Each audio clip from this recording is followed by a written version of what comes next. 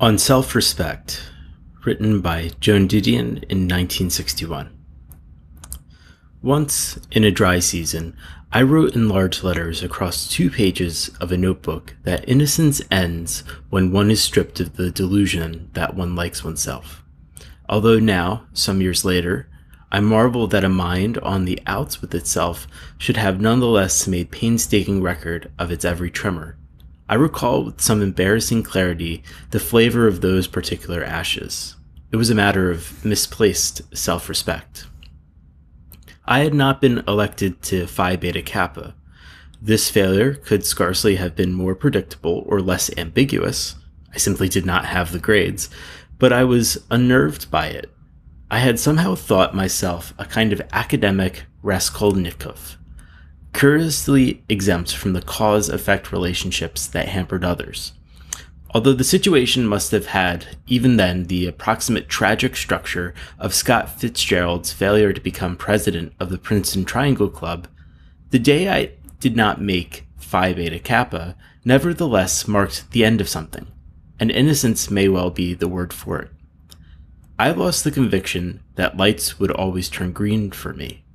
The pleasant certainty that those rather passive virtues which had won me approval as a child automatically guaranteed me not only Phi Beta Kappa keys, but happiness, honor, and the love of a good man, preferably a cross between Humphrey Bogart in Casablanca and one of the Murchisons in a proxy fight. Lost a certain touching faith in the totem power of good manners, clean hair, and proven competence on the Stanford-Binet scale. To such doubtful amulets had my self-respect been pinned, and I faced myself that day with the nonplussed wonder of someone who has come across a vampire and found no garlands of garlic at hand. Although to be driven back upon oneself is an uneasy affair at best, rather like trying to cross a border with borrowed credentials, it seemed to me now the one condition necessary to the beginnings of real self-respect. Most of our platitudes notwithstanding, self-deception remains the most difficult deception. The charms that work on others count for nothing in that devastatingly well-lit back alley where one keeps assignations with oneself. No winning smiles will do here, no prettily drawn lines of good intentions. With the desperate agility of a crooked faro dealer who spots Bat Masterson about to cut himself into the game, one shuffles flashily, but in vain, through one's marked cards. The kindness done for the wrong reason. The apparent triumph which had involved no real effort. The seemingly heroic act into which one had been shamed. The dismal fact is that self-respect has nothing to do with the approval of others, who are, after all, deceived easily enough. Has nothing to do with reputation, which, as Rhett Butler told Scarlett O'Hara, is something that people with courage can do without. To do without self-respect, on the other hand, is to be an unwilling audience of one to an interminable home movie that documents one's failings, both real and imagined, with fresh footage spliced in for each new screening. There's the glass you broke in anger. There's the hurt on X's face. Watch now, this next scene. The night Y came back from Houston. See how you muff this one.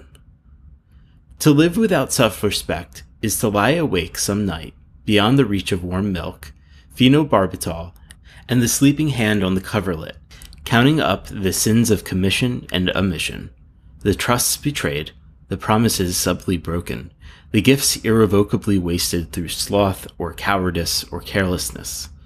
However long we postpone it, we eventually lie down, alone in that notoriously uncomfortable bed, the one we make ourselves. Whether or not we sleep in it depends, of course, on whether or not we respect ourselves.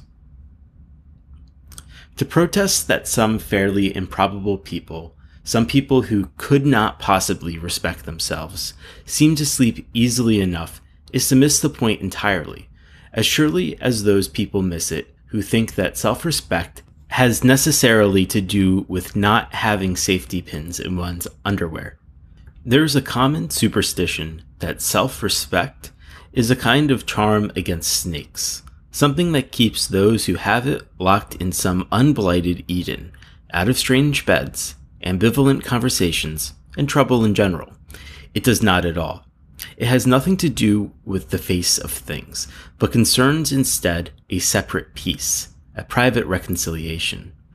Although the careless, suicidal Julian English in Appointment in Samara, and the careless, incurably dishonest Jordan Baker in The Great Gatsby seem equally improbable candidates for self-respect, Jordan Baker had it, Julian English did not.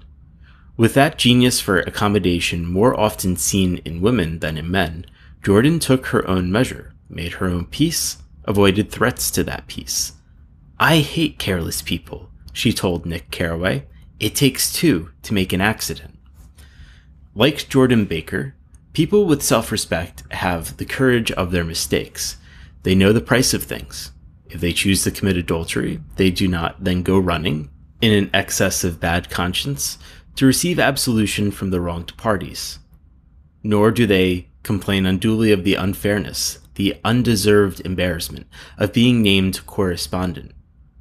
If they choose to forego their work, say that it is screenwriting, in favor of sitting around the Algonquin bar, they do not then wonder bitterly why the Hacketts, and not they, did Anne Frank.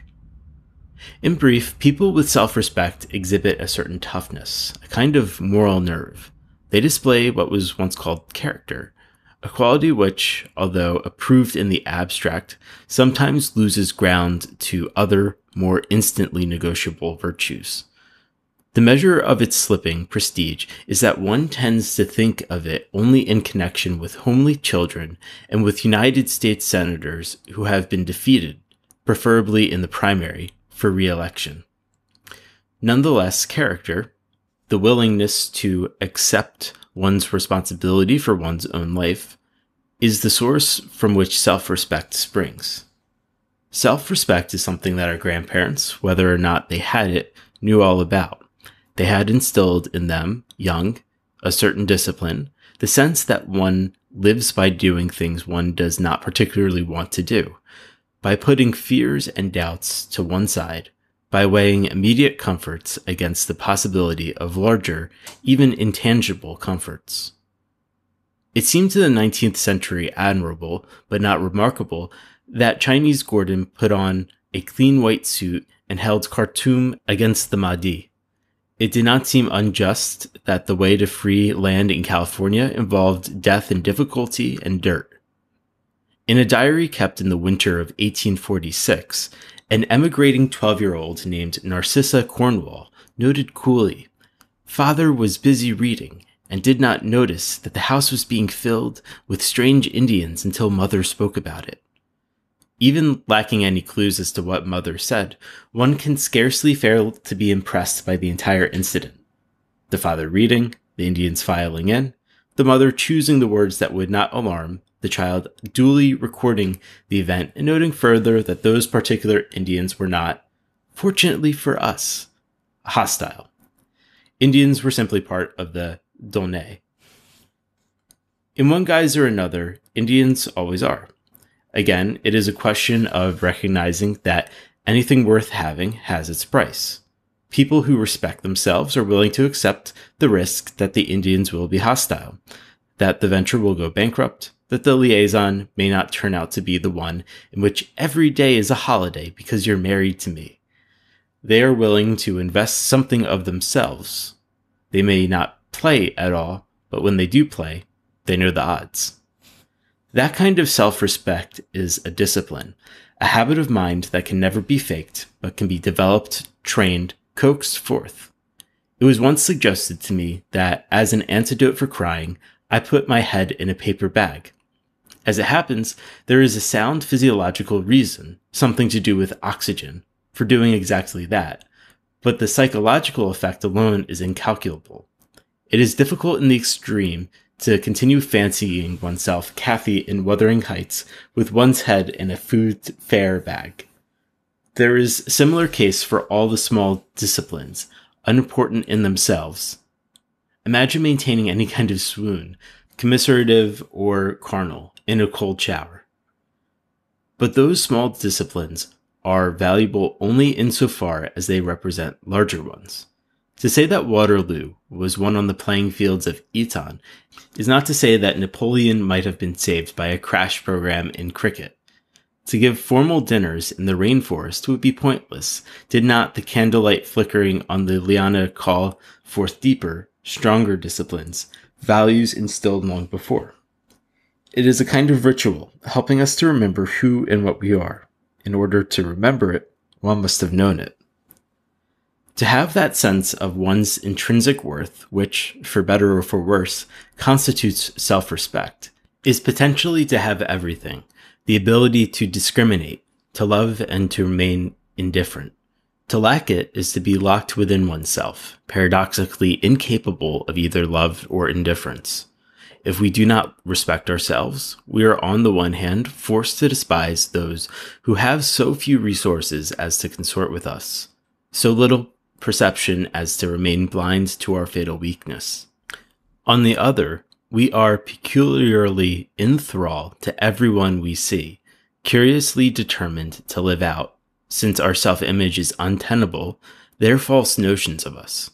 We flatter ourselves by thinking this compulsion to please others an attractive trait, a gift for imaginative empathy, evidence of our willingness to give. Of course we will play Francesca to Paolo, Brett Ashley to Jake, Helen Keller to anyone's Annie Sullivan.